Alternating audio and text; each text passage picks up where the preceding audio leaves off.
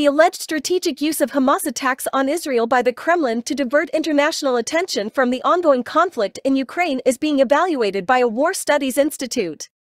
Moscow purportedly believes that by intensifying the Israel crisis, the West's focus will shift away from the Ukraine conflict, effectively alleviating pressure and scrutiny on Russia. This tactic underscores the complex web of geopolitical strategies employed by major global players. It is suggested that Russia might exploit the situation in Israel to further its own narrative and interests.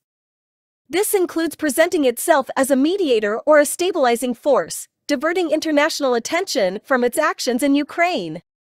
Moscow's immediate blame on the West for neglecting the Middle East conflict due to its support for Ukraine underscores the intricate interplay between various international crises. Additionally, concerns are escalating regarding Russia's potential escalation of military tactics, particularly drone attacks, during the approaching winter. Intelligence indicates an expected surge in Russian drone attacks, posing a significant threat not only to Ukraine but potentially to other regions as well.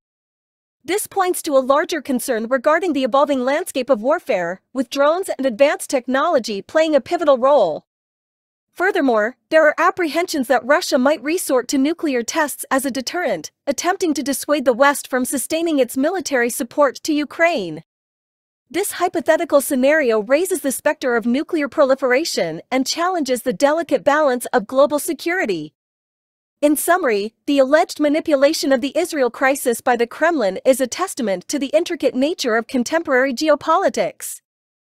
The interconnectedness of international conflicts and the potential use of one situation to shift focus from another demonstrate the multifaceted strategies employed in the pursuit of national interests.